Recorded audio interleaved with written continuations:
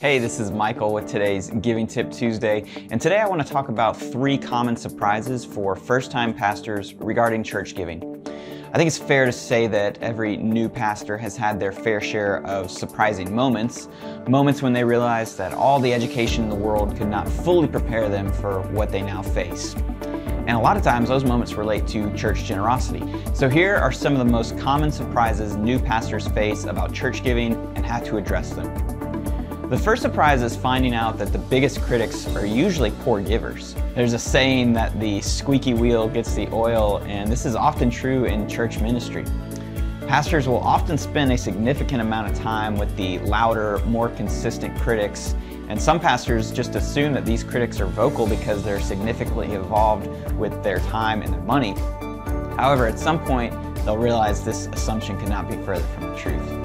And this leads us to surprise number 2, and that's that the biggest givers are not who you think they are.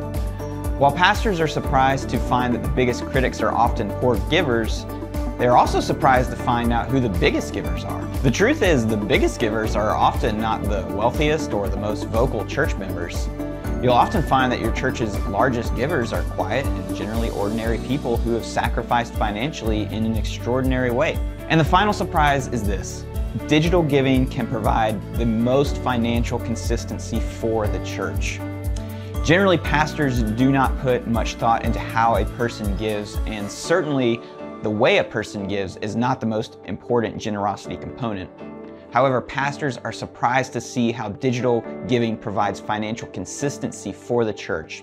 Automated giving allows for consistency in amount and date, and first-time pastors find themselves appreciating how digital giving makes stewarding the church's financial resources significantly easier. So thanks so much for joining us for this Giving Tip Tuesday, and we'll see you back next week.